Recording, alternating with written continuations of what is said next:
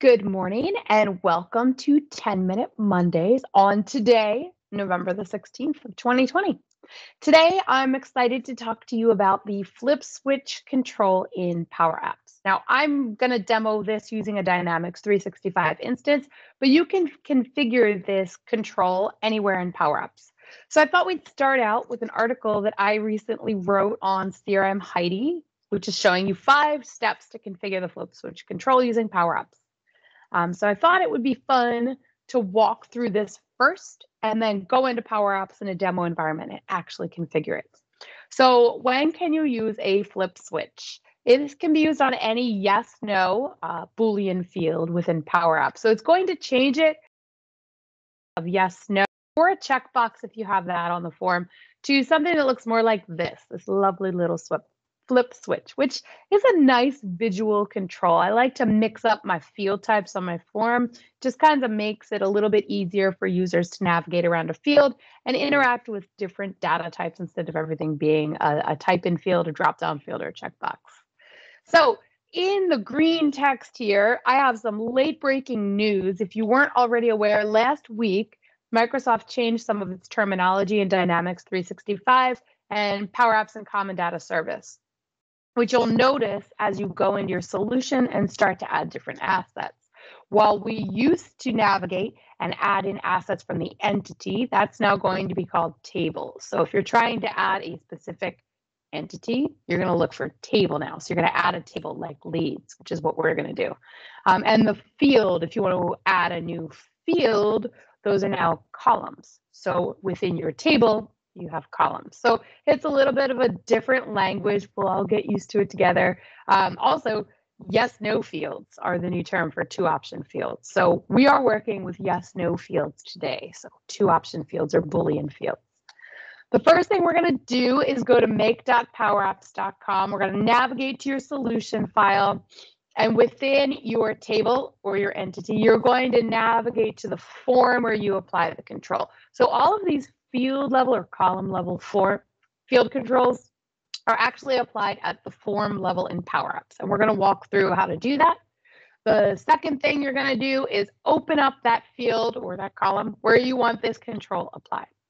After you open that field, it opens up a panel on the right-hand side of your Power Apps. And that's where you're going to click this Add Component area. It's going to show you anything currently available in Power Apps on a 2-option field, which is what we're using here. We're going to select the flip switch option. Then we're going to confirm our scope. So we'll talk about scope when it appears in the demo, but there's a couple options there. And finally, we're just going to save and publish our changes. So as you can see, it's really simple. I don't even think this is going to take 10 minutes today on our 10-Minute Mondays.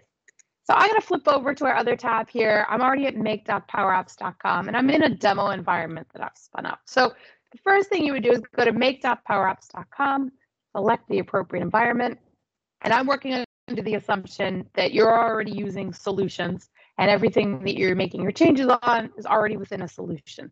So I'm navigating to solutions, and I'm going to select this amazingly fantastic solution for demos.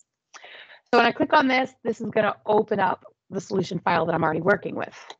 Now, here is a list of all of the different entities that are here. If I need to add another one, I'll go to Add Existing. And if you haven't seen this yet, again, entity is not going to show up here. It will be tables. So you can navigate to table and then select the table that you'd like, which again are those, for those of us who have been working in this area for a long time with Dynamics, that would be what was previously known as an entity.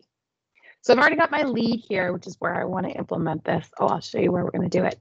So here's a Power App that I've created of my Dynamics data. So we're going to apply it at the lead level. So let's go on the back end again.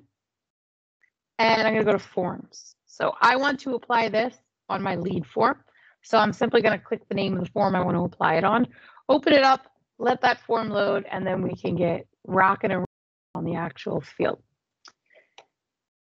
All right, so here's my field. It's called Interested in Widgets. And you can see right now there's no control applied to it. The user would have no and then click it to change to a yes.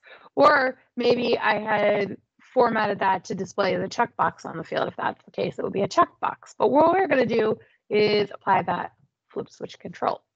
So you can see as I clicked on this field, a panel opened on the right-hand side, and there's this components area. So I'm going to click components to kind of expand everything that's here.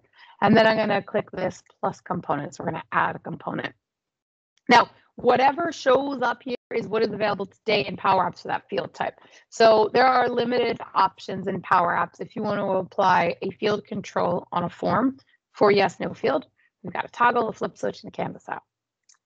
I click flip switch. It's as simple as that. So I selected my flip switch, and now we come to scope. So just a note about scope. By default, Power Apps is going to apply this to everything.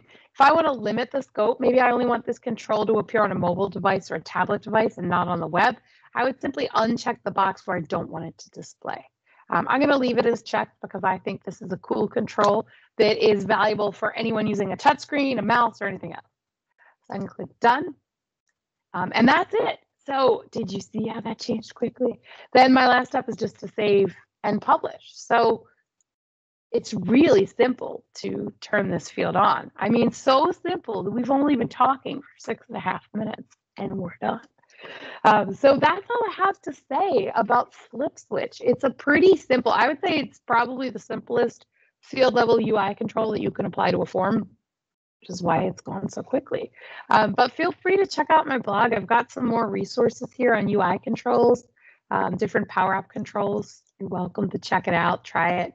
I guess since we have some extra time, what I can do is show you how to apply this if you're an on-prem customer. So the steps we walk through will work if you are a Dynamics 365 online customer or if you're applying this on Power Apps. Now, my background is very strong in Dynamics 365. So when I demo things, I like to show how, oh, I hit the wrong thing, sorry. I like to show how to apply it for Dynamics Online customers as well as Dynamics on-premise customers, because I know there's a lot of you out there still. And I know a lot of people don't talk to you. Everything is all about online. But I myself had worked on a few on-premise systems when I was still on the customer side before the partner side. So I always like to show you how to do it for you. So here we are in our classic solution experience. So those of you on-premise, this is what you see. I am going to open my solution file, the same solution file with the same components. And once this loads, I am just going to zoom in a little bit to make it a little bit easier to read. Okay, so same thing here. We're applying this control on the form level. So I still have to navigate to my form.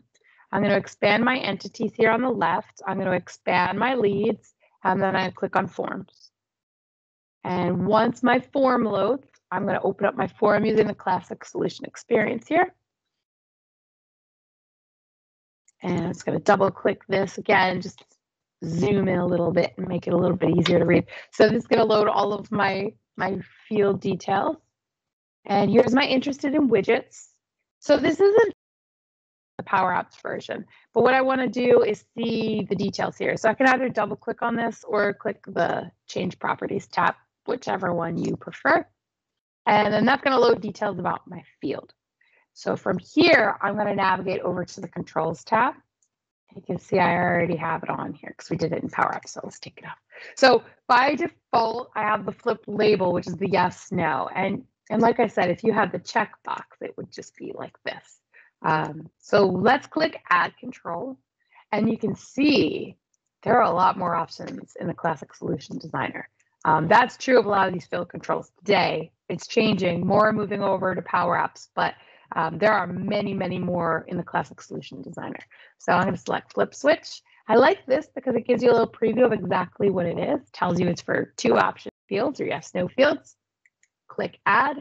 And this one is different. So in Power Apps, it defaulted me to turning this on for all of these different items for scope, web, phone, and tablet. However, in the Classic Solution Designer experience, it defaults me to none. So I have to opt in on this instead of opt out.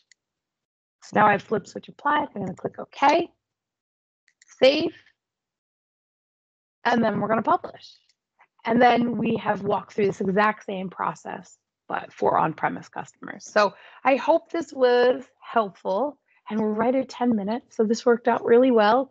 If you have any questions, please feel free to email me or reach out to me. I'm at Heidi@reenhanced.com. I love helping people through these things. So I don't mind at all if you want to get in touch and we can check it out. So let's just preview this real quick so I can show you what it looks like on the on-premise side now that it's done. Assuming that the demo gods play nice with me and we're not looking at a screen loading forever. I'll give it like 15 seconds. And if not, you can just trust me that it loaded. 69%. Come on. All right, it looks like it's getting stuck. And I don't want to make you watch me just talk while I'm waiting for a form to load. But that's all you have to do. You can save and close once you've done this, and then navigate to your on-premise system and check out the really cool new controller you have. So again, I hope you enjoyed this very quick, brief demo of how to configure Flip Switch in PowerApps. And we also got to walk through how to configure Flip Switch for your Dynamics 365 on-premise instance. Hope to see you guys next week for our next 10 Minute Monday. Bye.